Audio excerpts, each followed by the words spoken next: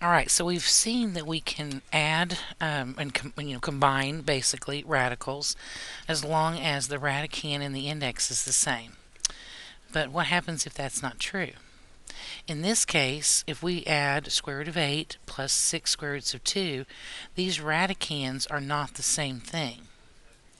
Or are they? Whenever we look at the square root of 8, that's not fully simplified. If I wanted to fully simplify that, then I would have to think of two things that multiply together to get 8. One of them should be a perfect square. So I could rewrite 8 as being 4 times 2. And then I could take the square root of each one. So the square root of 4 would be 2, and then we still have the square root of 2. This is the square root of 8 fully simplified.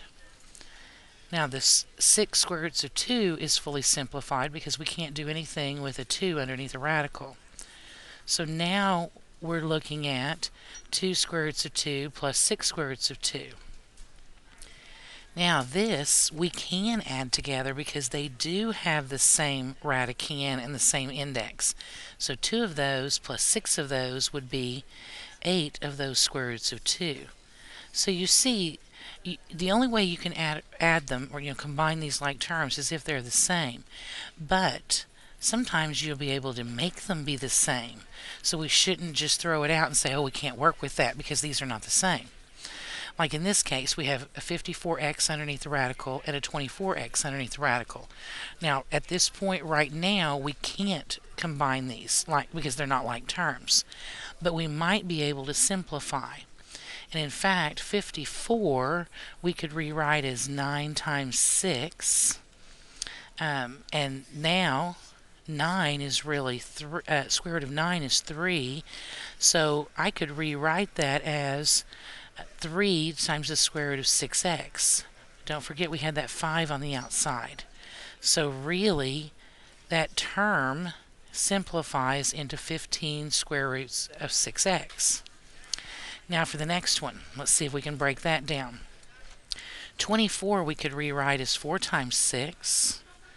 And then if we take the square root of each one of those, this becomes 2 square roots of 6. Oops, we can't forget our x underneath there.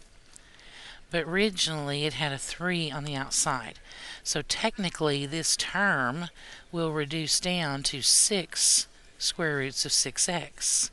Now we can subtract them. We can combine those because they have the exact same radicand.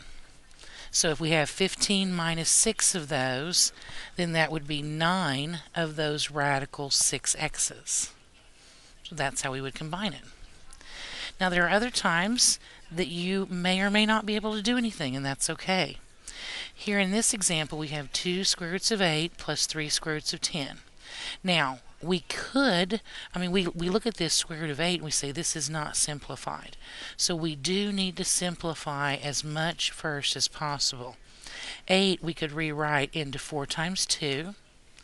And then if we take the square root of both of those, square root of 4 is 2.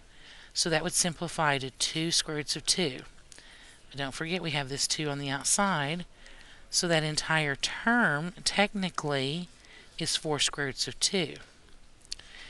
For this term, the square root of 10, we really can't do anything. You can't find two things that multiply together to get 10 where one of them is a perfect square.